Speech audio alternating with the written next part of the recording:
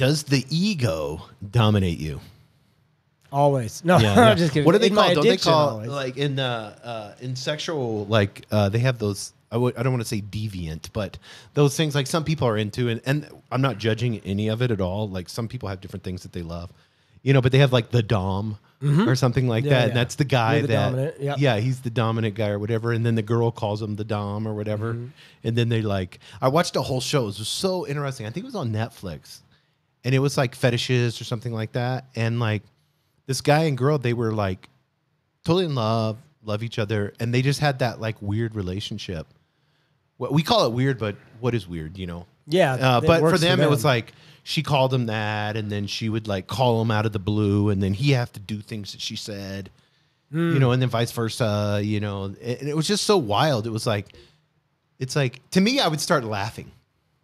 If someone Like asked if you to somebody do that. started like, take your pants off, like do this, do that, That's 'cause I would you're- probably start laughing. That's Like, because I'm your just ego is not going to maybe submit. I'm boring in the sexual arena or something, who knows, but it's just so funny to me, when you think of the word dominant or dominance, and now I've got everybody thinking in a sexual way, but when I think of that word, it's like something that's got control over you. It's dominating you. Yeah. It's like when you watch Michael Jordan in that great documentary, I forgot what it was. The Last Dance.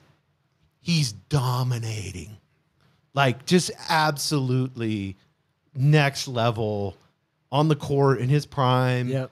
And just running around all 9 guys. I cannot 10 guys and I just cannot, like, I cannot score watch at that. will. I can't watch that and then not go play basketball. Yeah, exactly. I run out my house with a basketball every time that comes on. You just see total domination. Yeah.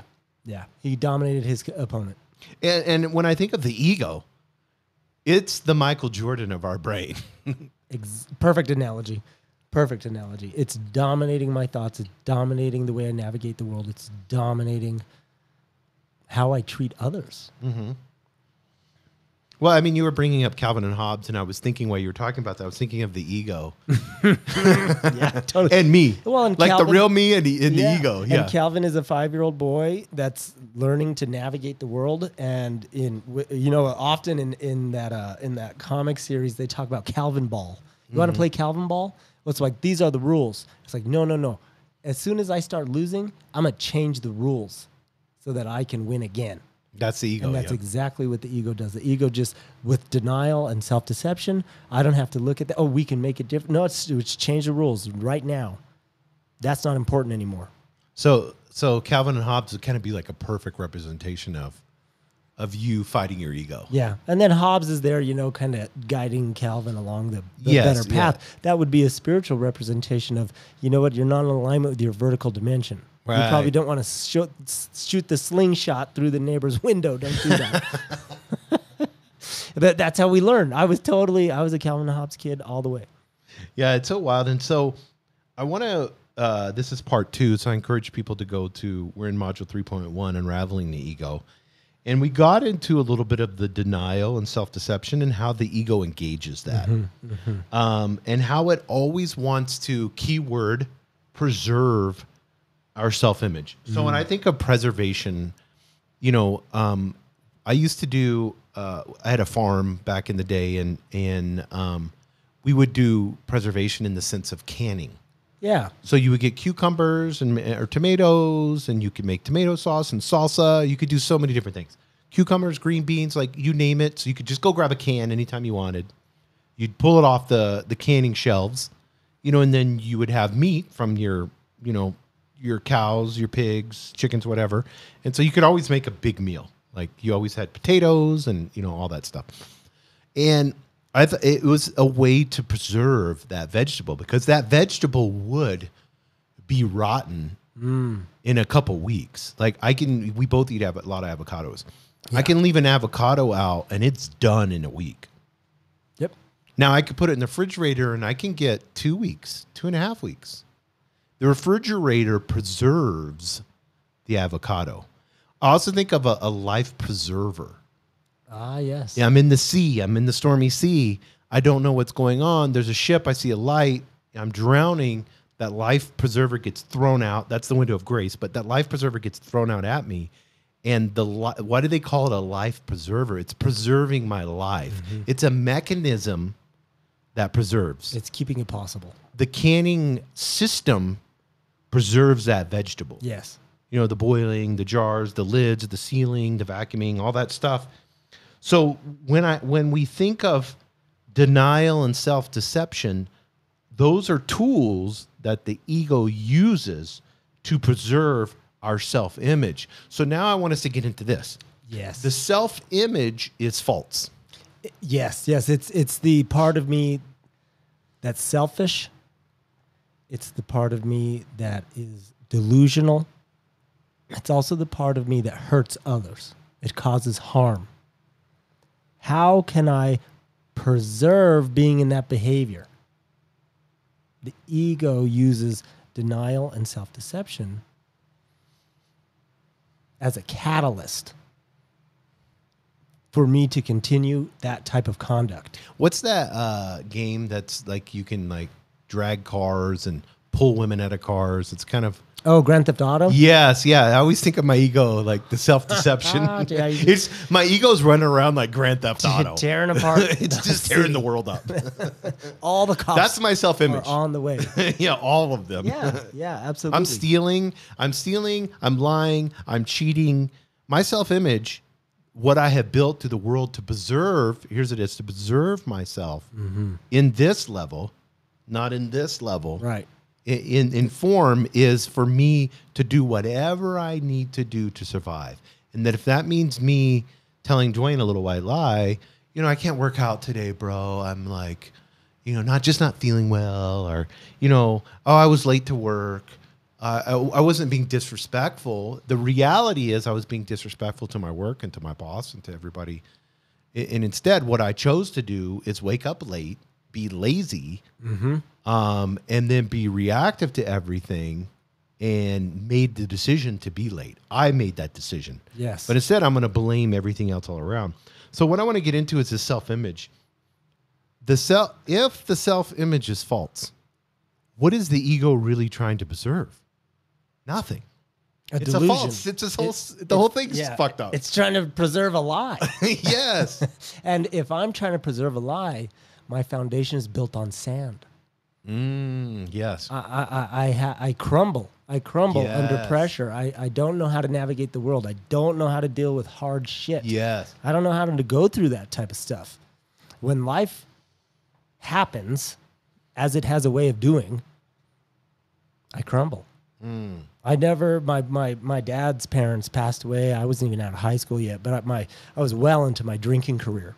I never mourned them. I never had an opportunity to be present for their death. I just turned to the bottle. I remember being there, and, you know, I've made the appropriate amends to them in a way that works well for me, so that I feel forgiveness and healing took place years later. Do you think it was an excuse to dive into the bottle more? It was just all I knew to do. It was how I had to preserve myself. I didn't have any other way to deal with the hand life dealt me at that moment. And it's delusional because I don't have to look at how hurtful that was, not only to them, not only to my dad, but also to the spirit inside of me. Yeah, it's almost like when I see this self-image and self-deception, what you're saying, how you were talking to yourself, it's almost when I see Trump or Biden standing up there. You know, I always say, I'm not right-wing or left-wing, I'm throwing a whole bird out. You know what they're saying is not real. Like either one of them, most politicians, 99.9% of them, tell you a great speech and don't do shit. Sure. You know, and you know that all of them have money. They all don't have much, well, maybe besides Trump, but they all don't have a lot of money going into the thing. And then they come out being worth hundreds of millions. Yeah. It's like, how does that work? Yeah. Where does this money come from? Who is telling me to say what? And it's so funny because we watch them. It's like WWE wrestling, WWF, whatever. You watch them, you know it's fake. Yes. But it's still so entertaining. We watch a movie, we know they're acting, and we're crying. This is, there's like, cut, scene good. You know, we're on to the next scene. Green screen, we're green screen up. There's the raccoon movie, Guardians of the Galaxy, the new one. I haven't seen it yet, but everybody's telling me that. You know, it's super sad and people are crying in the theater. I'm like, the whole movie's done on a green screen. But guess who gets emotional in movies? Me. Yeah. My dumb ass gets really emotional. I have to like kind of hide, and I don't know why I'm ashamed of it, but I can. A Disney movie can get me emotional. Oh yeah. Well, the storytelling, generationally, evolutionally, is how we have evolved as human beings. So movies are just a great extension of storytelling. But I understand the point you're making with that's not real. That's not real. How come I'm treating it like it's everything? There you go. That's the most important thing in my universe. And in reality, it's not even real. That's how powerful my ego is. That's how powerful my delusional thoughts are. If I'm identified with the thoughts, the ego can only exist in the mind. It has a proper place. It is necessary. I'm never going to get rid of my ego. But when it's out of control, when it's unchecked, like we talked about last podcast, I don't know I'm separate from these thoughts. Yeah, it's so funny. It reminds me, I was watching the whole fiasco right now with Conor McGregor. I don't know if you heard all that, but it's like it was like one night or two nights in Miami, and he's like, you know, next thing you know, he's like beats up and I don't know how, I don't know the whole circumstances, but and the news could be false. So this whole story could be like whatever. But what I was reading and what I heard, and I listened to a podcast a little bit on it, because I like a little bit of MMA. I think it's kind of entertaining and fun. Was, you know, he punched out the mascot, you know, during the game or whatever. And the mascot got hurt, I guess, and went to the hospital, you know, because he was beating it up. I don't know if you saw it. And then he went to a club, and then he brought a girl in the bathroom, you know, and he's married and he's getting his fourth kid coming along, you know, and I don't know whether they have an agreement or something, who knows. But, you know, here he is, top of the world. Yep. Most popular MMA fighter, king of the world. Anything he's ever decided to do, he does and does it. Yep. And he tells everybody to fuck off, and he does it. He took a whiskey that wasn't even that good. Yeah. And made $1 billion off of it. Proper 12. Yeah, and made $1 billion off of it.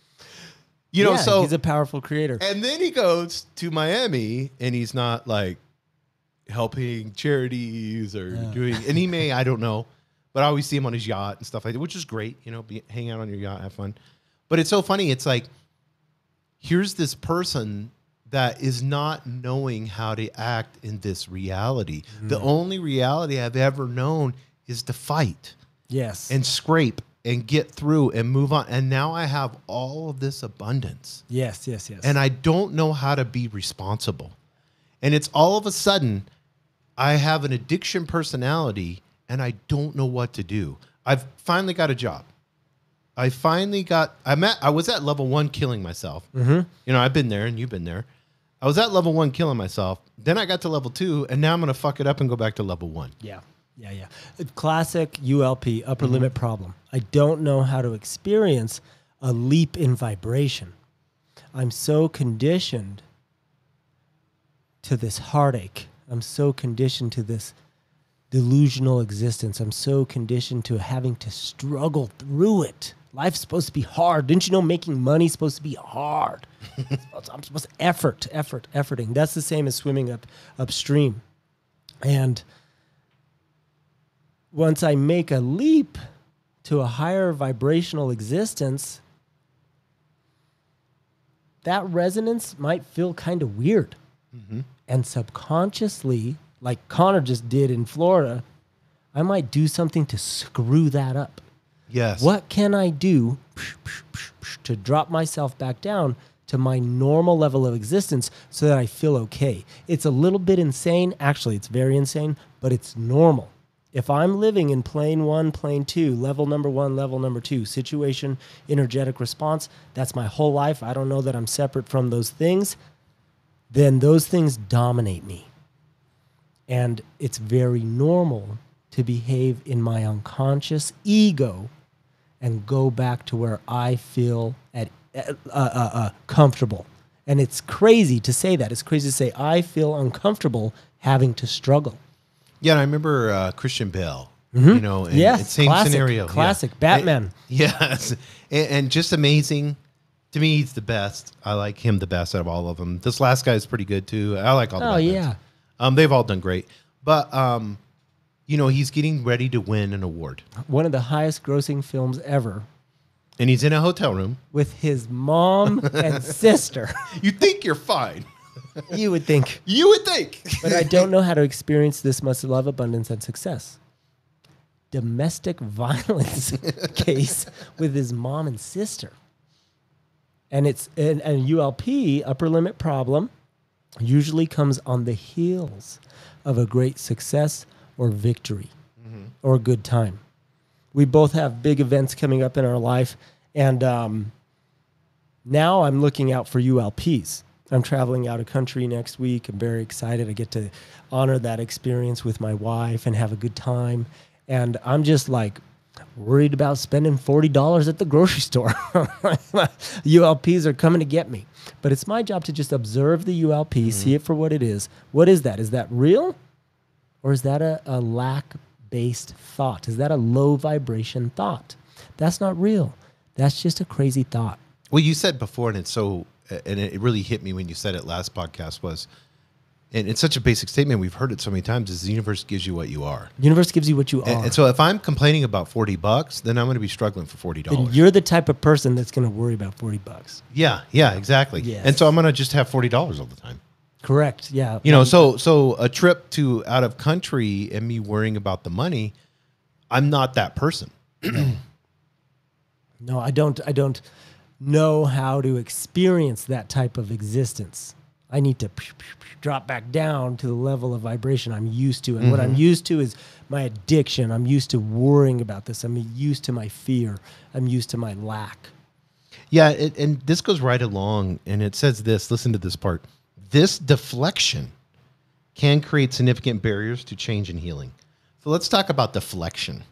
I couldn't possibly take responsibility for this. It's not my fault that this stuff costs $40. Yeah. It's freaking Walmart's fault Yes. because they hiked their prices up, and now I'm the victim of It's society. COVID's fault. It's this. It's that. It's the politicians. No, it's our supply yes. chain. I'm just a victim of society that has inflation, and how dare they? My toilet paper. Inflation's just a tax. that My they put on toilet us, yeah. paper. I don't even need toilet paper. Fuck it. Yeah, exactly.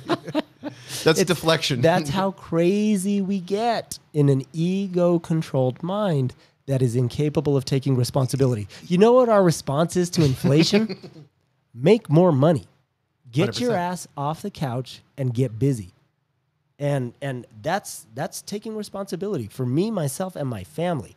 I just have to stop working because things went through the roof price-wise. Fuck that. I'm going to work double, triple. Yeah, I was listening to Rob Dyrdek, the skater dude, but he's like fantastic. a billionaire now. And he has like great spiritual teachings. You guys should follow him. And he's like, I love living in Beverly Hills. Yeah. My family loves it. School systems are great. Everything's great. I can afford it. I like going to the Ferrari dealership. My wife likes, doing all these amazing things. He goes, I love Beverly Hills. Yeah, I pay 40%, 50% taxes. I just need to make 40 or 50% more. Yep. Because I'm not moving. And I love that. That's so great. Take your Where most people be responsibility. like, you know what? I need to move I'm so gonna I move. can save, and then Yeah, so powerful. But that's the deflection. That's the I couldn't possibly take responsibility for my life and what's happening to me. Let me sidestep this and make it somebody else's responsibility. Do you remember, it was the first or second Captain America movie, and he's on a ship, and it starts out like hardcore action, like in a good way. I love those. Like I love all the Marvel movies, and it's a shield in him. Yeah. And that shield is just going through like 100 guys. Yeah. It's like almost like a John Wick movie, but with his shield. And the Captain America shield to me is a perfect reflection of deflection. Because I could just hold this thing and deflect everything. I can hold, my ego can hold this ego shield and be like, you know what? My mom, this is the reason why I'm a drug addict. Oh, you know what? My dad abused me. Oh, this is the reason why I can't hold a job down. Oh, you know what? I'm not good at math just because I've never been good at math. Like I say that all the time. It's like, well, I'm just not good at math. I'm not going to learn Excel. Yeah. I'm in with Excel sheets every day. And I'm like, I'm not going to learn this because I am not good at formulas in math. So I'm going to outsource it to somebody else, which is fine. If you don't want to do something, outsource it to somebody else. But it's like, I could probably in a few hours learn it. You definitely could learn it. The deflection, I'm deflecting the responsibility. Yes, there you go. Yeah, that's what I'm using my shield of ego to do. Mm-hmm. The ego shields me from the outside world that is constantly calling me to responsibility. The paradox is when I answer the call to responsibility, I start getting a life worth living. That's so funny. You brought up the Marvel films, bro. I've shared this story with you, but it's a good story to tell it again. I work at a gym, and I work out. I have a 7 o'clock hour. That's my hour. I dedicate that time for me in the gym. I don't take clients at that time. I'm going to take care of myself for 1 hour, and the rest of the day I serve.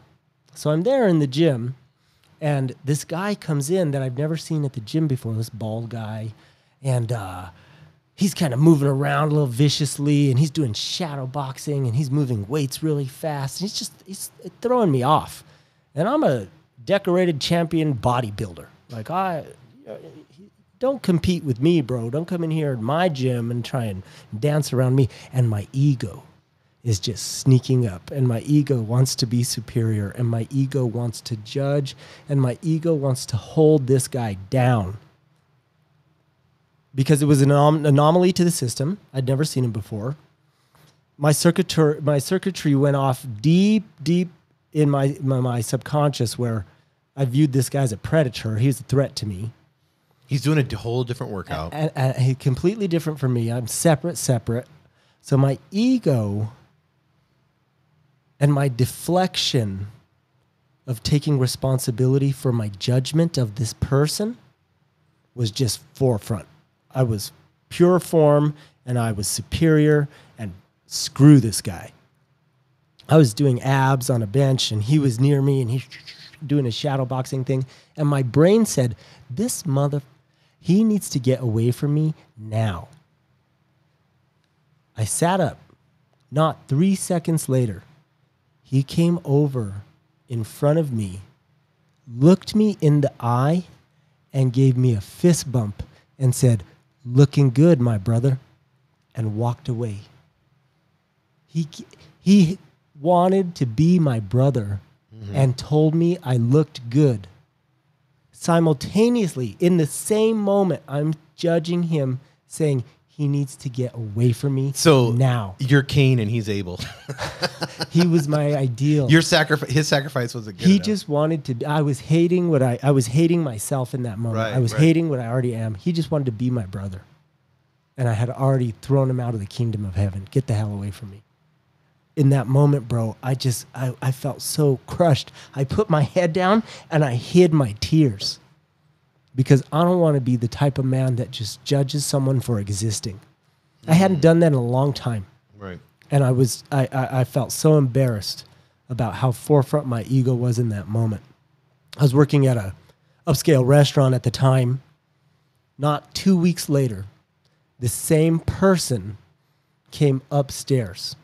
And I made it a point to have a present moment practice with this individual. Every time I saw him at the gym after that, we became good little buddies at the gym. I would always give him a fist bump. He'd give me a fist bump.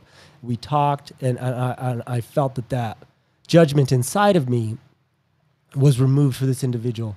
And he gave me a gift.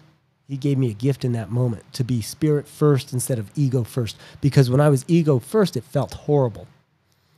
He came upstairs where I was working at this upscale restaurant, and I'm talking with him and his brother, and I said, "So what are you doing, man? Tell me what you do. I know you're here like in town, but not permanently. What is it that you do?" He's like, "Oh, I'm like kind of semi-retired." I was like, "What do you mean retired, bro? Like, there's no way you're 40. What do you mean you're retired?" He was like, I do real estate stuff, but I dabbled in like producing, and I don't do that anymore."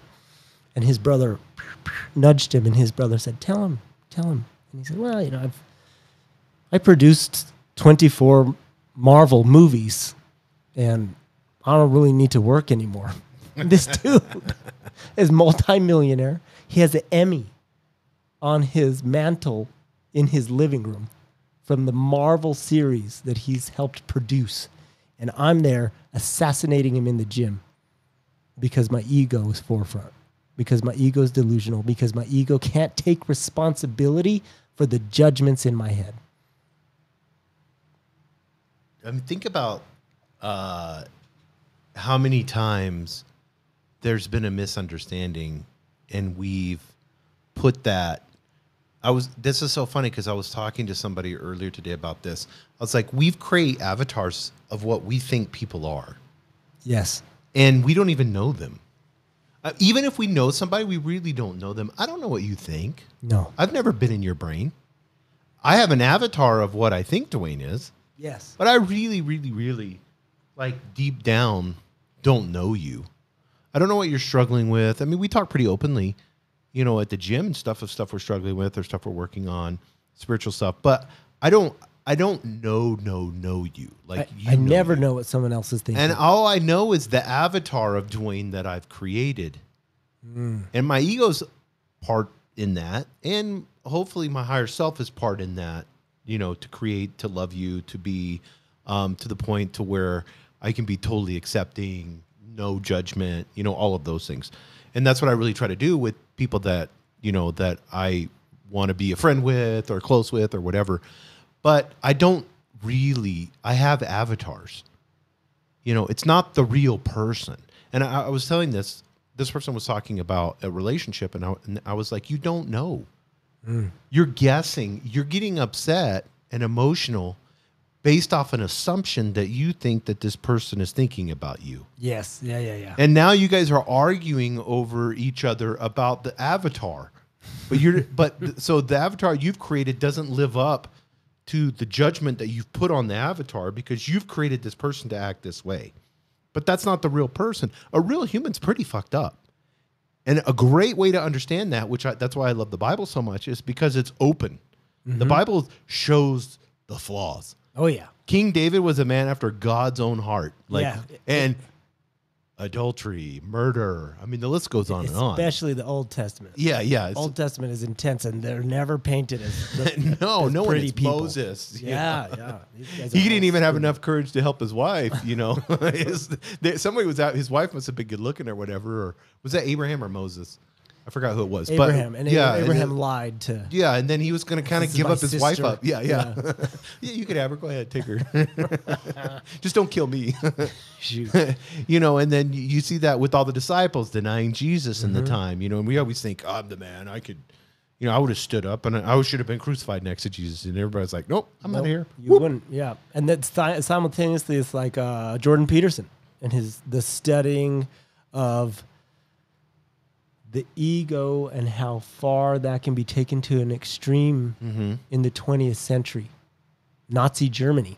And everyone wants to say, no, I'd be the one that stood up and said, no, that's wrong. And it's like, you're going to stand up. You're going to say, no, you and your family all get machine gunned. That's you. Prove it. It's important to know that that's where my ego can take me and how easily I can get there, how easily I can turn a blind eye to the destruction and horror that we're capable of producing. Oh, we do it all the time. We make compromises to better our ego all the time.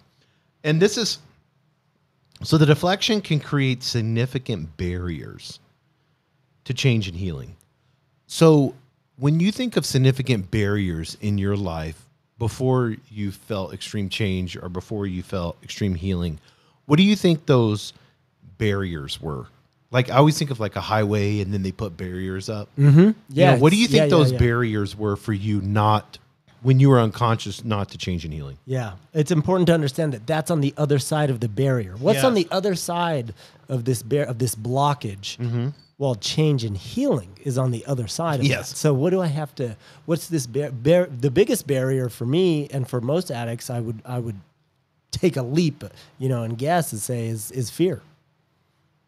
Fear I often viewed as like a concrete wall, exactly like a barrier. And I don't know how to get through a concrete wall. It's going to hurt trying to go through this concrete wall. But if I don't want to die drunk, or if I don't want to behave in my unconscious addiction anymore, if I don't want to be the type of man that is so selfish, I constantly harm others to get what I want, I have to be willing to take a different approach to life. I have to be willing to go through some fear. I've been down Dwayne's path 10 million times. I know every turn in the forest. I know every rock. I know where every bottle is. I know where all the women are. I know where the lack of fear, lack of money fear is. I've been down that path 10 million times. But when I'm asked to go down a new path, a spiritual path where I'm walking in faith, I don't know the turns on that path. I don't know the rocks in that forest. I don't know what's down around the next bend. It takes courage approaching a new direction in life. It takes courage to walk a new path. But when I have the courage and I tap into the God consciousness inside of me that can make that possible, that can make a new journey possible, I find out that this concrete barrier is kind of more like a curtain. My fear was a lot more like a curtain than a concrete wall. And I can step through a curtain. That's the imagery in my mind. I step through a curtain into a new forest, onto a new trail, onto a new path. I could step through a curtain, bro. I could fucking walk around a curtain. So you think that not only the ego being a bully with fear, but it was a gaslighting you with fear. Absolutely. Stay small. Stay small. Don't try that. No. Fear. What we're doing, we know it works. I know a bottle works like that. I know a fight works like that. I instantly feel different. Those are old conditioned patterns for me to get control, to stay small, to not heal. What's on the other side of that curtain? Change and healing. So change and healing is fearful. Yeah. Well, absolutely. Especially if I've never done it before. But all men of faith have courage. Yes. All men of faith have courage. It doesn't matter what I have faith in. It just matters that I start behaving as such. Can I act in a way I believe I'm going to be taken care of? What's taking care of me? The God consciousness inside of me that's eternal. It's not subject to life or death. It doesn't even die. But I'm worried about spending $4.30 at Walmart for spinach because I have a conditioned fear of money. It's crazy. It's delusional. But we're very interested in going beyond our addiction. We're very interested in evolving past that. What's the next existence beyond that? What's this new journey? Yeah, and I want to kind of get into insights from some spiritual leaders. We're going to briefly go over those. Yeah. And then we'll go into the disillusion of the ego, especially in addiction recovery. Carl Jung, and I encourage everybody to look him up. He believed that addiction could be viewed as a misguided spiritual search. And so I think, and that he suggests that recovery requires acknowledging our shadow self, the aspect that we deny or ignore. So your shadow self is anything that you're not going to share with anyone else. So your shadow self is that part of you that you may not like, that super scary part of you. Like you're not going to share it with your mate. You're not going to share it. And we all have it. Oh, yeah. Whether we have, it's like, I'd really like to kill that person, or I'd really like to, whatever it may be. Like, whatever the part of us that we're not willing to share with somebody else. Because he says that's the key to the understanding the shadow self. It's because we always think of the shadow self as like, I'll share some things with you, Dwayne. Like, I get pretty personal with you. Yep. But there are a few things I'm not going to share with anyone. Yeah, they'll take it to the grave stuff. Yeah, take it to the grave stuff. So, that's the shadow self. And if we deny or ignore it, he says we have to acknowledge it, bring loving awareness to it, and then integrate it with our consciousness to achieve, and he uses a word, and I think it's really good, individuation. And Rudolf Steiner talks about this too, but he said it creates a psychological wholeness. Because as above, so below, the dark and the light, the yin and the yang. I mean, that's a spiritual principle everywhere. The seasons in life, seasons, you see a tree lose its leaves and then gets them and grows, and then, you see death and reborn, babies and old people die. All of this, we could see it in creation. We see it in life. We see this whole process of acknowledging. Yes. And I hate to say this. This sounds really bad when I say this, and a lot of people are going to disagree with me on this. But there's nothing really bad or good, and you're like, no, You don't know what happened to me, Jason. A lot of bad shit's happened to me too. I mean, I could share some things with you that blow people's brains off, about some super horrific things that happened to me, especially when I was younger. Yeah. But at the end of the day, was it bad? Am I going to be a victim to it? Or am I going to have it as a learning lesson for me to understand that it's not me? Just because something was done to me doesn't mean that it's me. That's powerful. You know what I mean? Or something that I did to somebody else. Because we've all done horrific things to people. Yeah. And we've all had horrific things happen to us. Every human has. That's very You're not special. Another People way, think they're so special. You are not unique. That's great, bro. You are not unique in your suffering. You are unique in how you show up to it. If I can take responsibility for my perspective of the situation, if I have a separateness, if I'm separate from the situation, then it wasn't good or bad. It just is. It just happened. Yeah, and everybody thinks that their thing is so unique and individual and so horrific. I was reading an article about North Korea and women that defect from North Korea, and they have to go through, it's horrific with dealing with the weather. So they finally make it. They get the route they usually go is to China. Guess what happens? When somebody sees this lone, super frail woman, and they instantly know she's from North Korea, sex slave. It's like 80 or 90% of women that leave North Korea leave a horrific life where they're eating rats and stuff like that. I listened to that one, Yomi Park or whatever her name is, that defected, and she's here in the United States now. She was like in the hospital, sick feeling, and she was watching the rats eat dead people in the ward of the hospital where the beds were. Somebody would die, and then at nighttime, she would hear rats eating the body. And then people were starving in the hospital, so they were eating the rats, because that's common practice. They eat rats in North Korea. They were eating the rats, and the rats had the diseases, on the people. so it was killing those people. So it's this, so you think it's bad. Right, yeah. You think you got it tough. Yeah, exactly. That's horrific. Yeah, so, put things into perspective. Yeah. Yeah, we've all have David and Goliaths in our life. But the Goliath can be slayed. We see that in that story. Yes. David went to that stream, picked up those small little stones. He got a little slingshot, and he slew the warrior of the world, the giants. Like back in those days, they had giants. They've even proven this, They've had this giant, this warrior that had killed thousands of people. Boom. But that's also a hero. Found the vulnerable. That's the hero. That's the hero myth as well. Yes. That's the hero story. Yes. I have to go into the wilderness and slay the dragon. What's the dragon? Well, very cool. We were talking about this earlier at the gym, Evolutional psychology. What's been eating primates for millions of years? Snakes, cats, and birds. We've talked about this before. Now, what's the amalgamation of a snake, a cat, and a bird? It's the ultimate predator. It's a dragon. And I have to be willing to go into the wilderness, confront the dragon, and that's what Jung is talking about when he's talking about shadow self. What's the dragon? Is it real? Is there really a dragon out in my backyard? No, it's the shadow in my mind that I've been so afraid to look at, that I've been so afraid to take responsibility for those crazy thoughts. What's the only thing a monster's not afraid of? Another monster.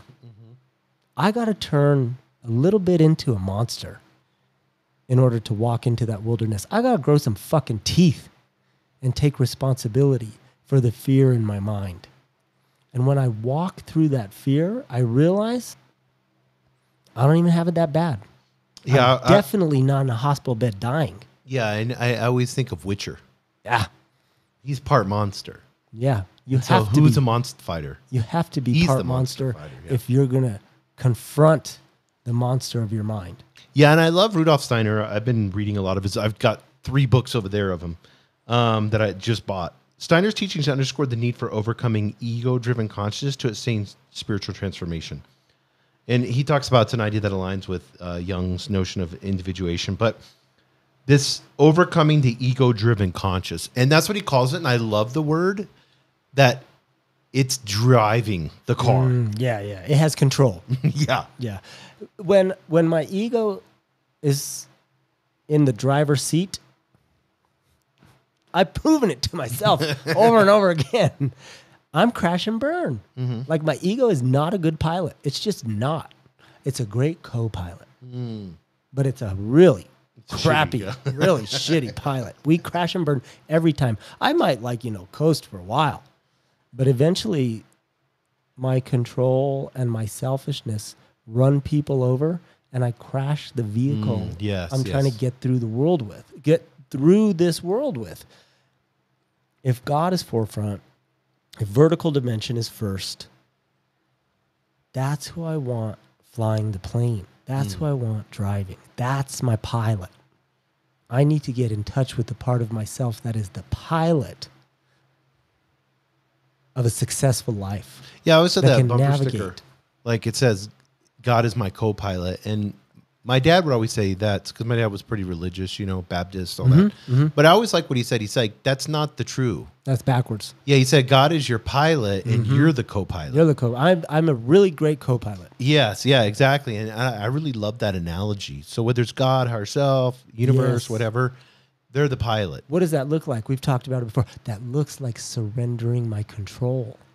I don't need to control the ship. I don't need to fly the plane. God, you fly it. Universe, you fly it. I am prepared to deal with whatever comes. But that's because I have a spiritual practice. That's because I have a conscious, aware checklist to get me through the day. I know I can handle life when it gets tough because I'm connected to God. Where does all source generate from? The present moment. Where does God live?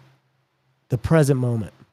Why can I tap into infinite source, all power, and get through hard shit?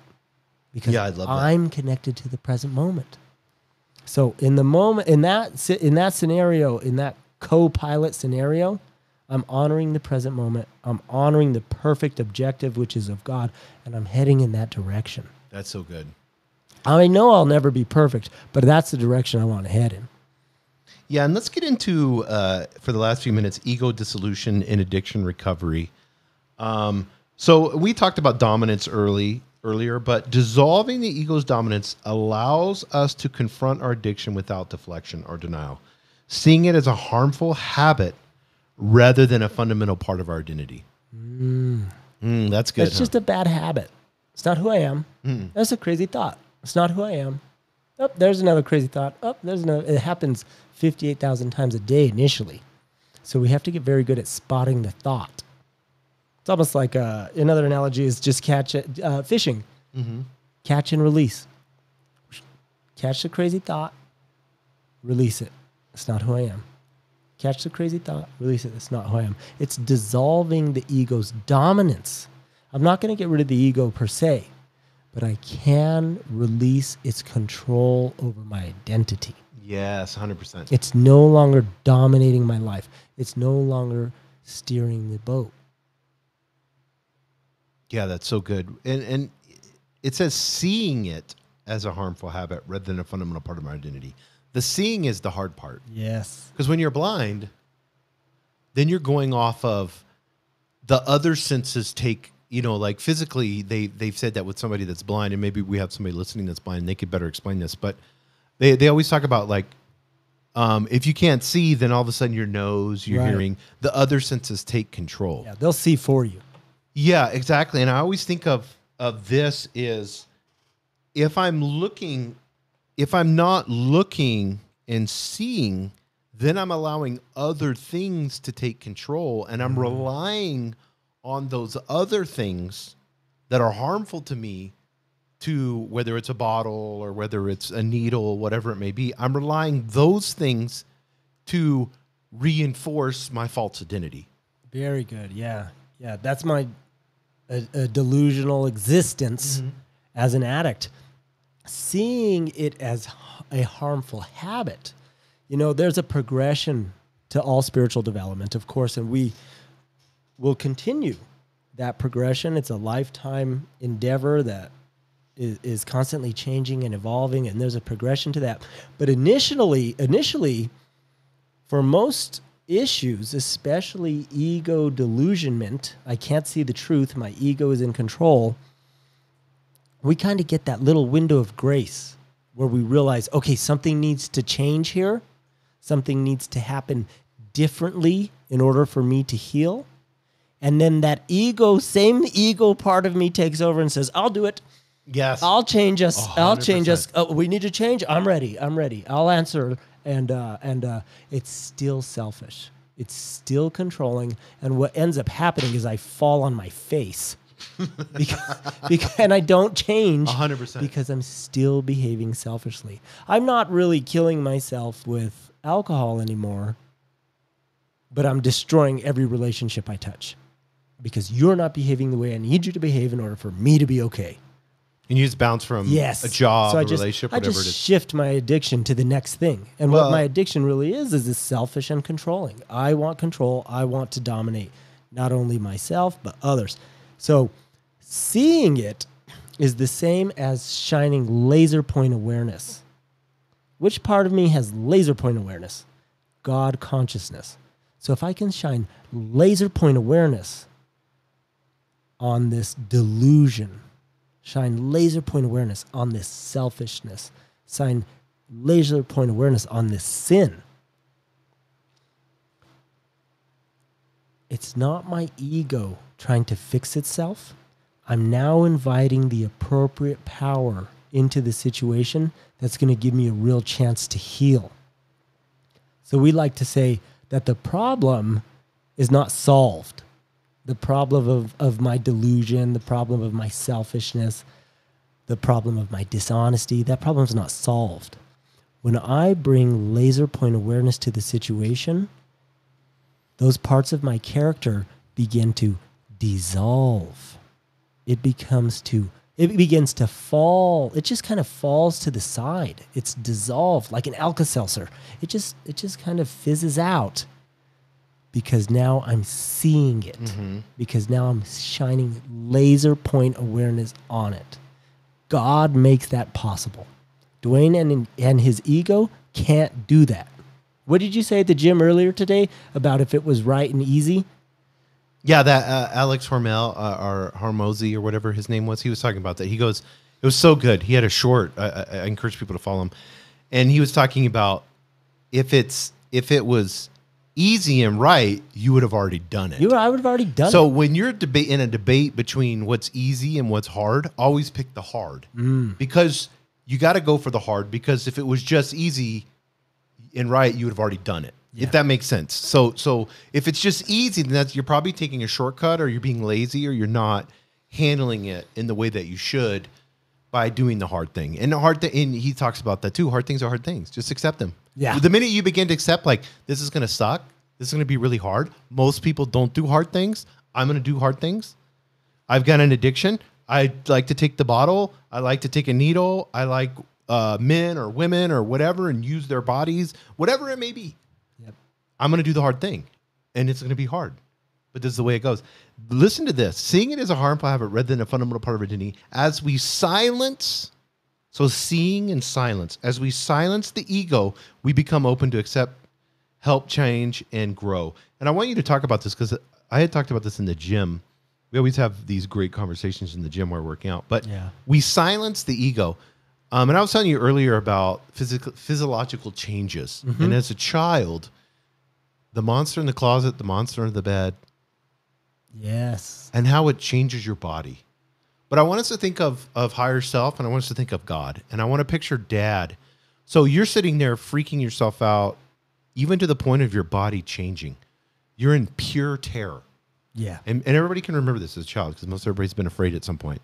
Pure terror. You have given yourself absolutely pure terror because you have convinced yourself that in that closet is a big one-eyed purple monster that's super hairy and scary. Monsters, Inc. is really funny with that. Yep. Great movie. I love that one.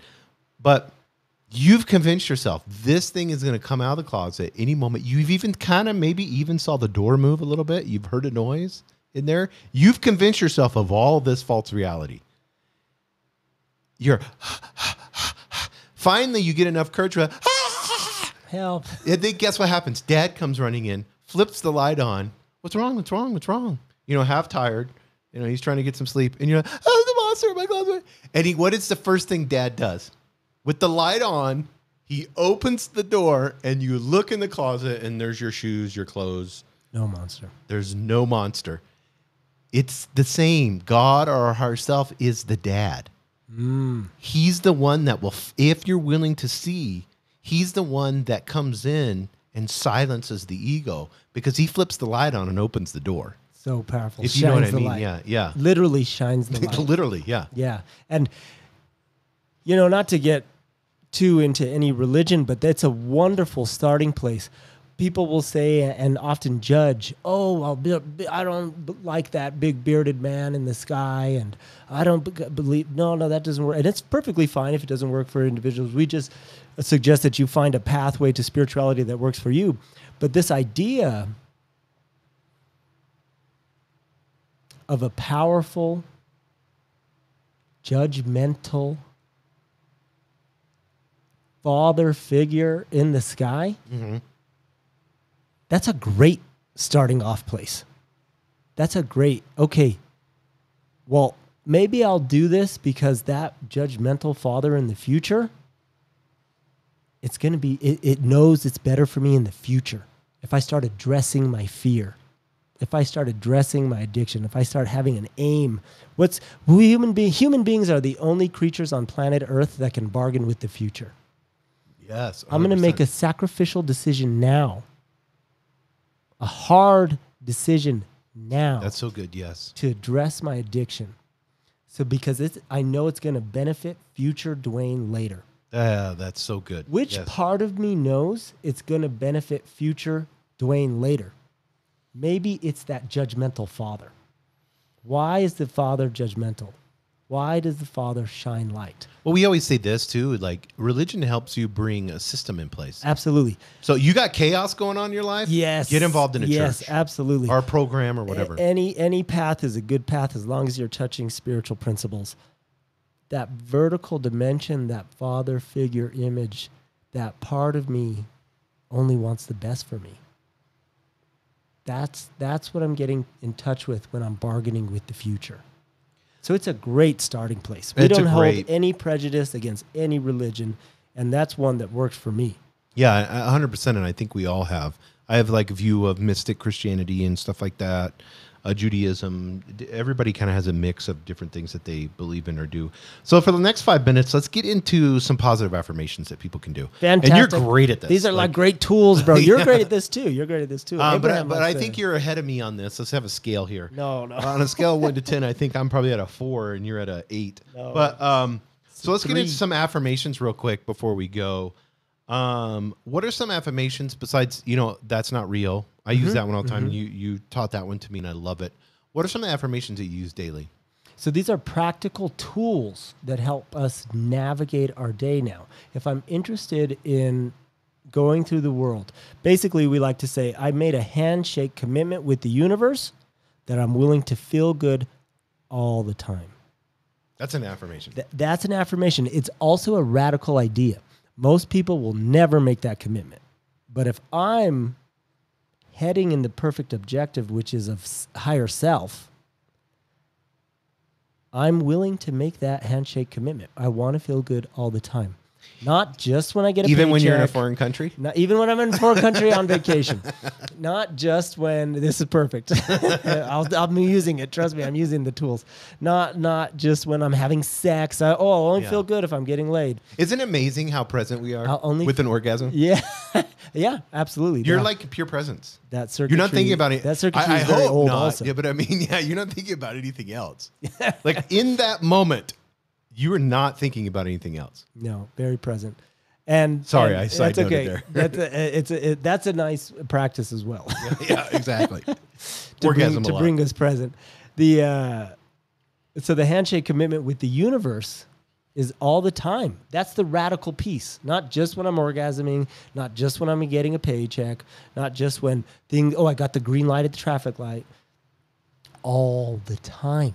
So it's independent of my outside circumstances. Right. So what I'm getting in touch with is my inner being, my inner emotional intelligence. Great affirmation. Great affirmation is thank you, God, for this moment. Thank you, God, for this moment. I use this every single day, multiple times a day, usually during cardio.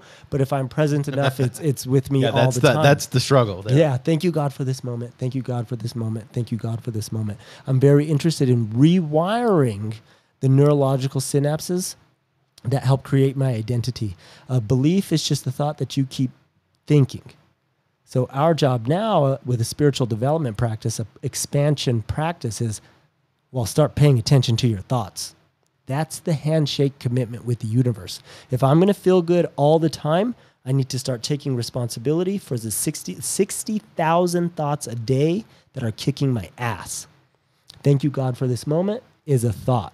Thank you, God, for this moment opens the door for gratitude. Mm-hmm. I can start to vibrate at a level of, well, I'm just appreciative for this moment. No matter what it looks like, independent of my outside circumstances. Very powerful. Another great one that has worked wonders for me is I am wildly successful. Not because of my bank account, but because I'm connected to the present moment. I'm wildly successful.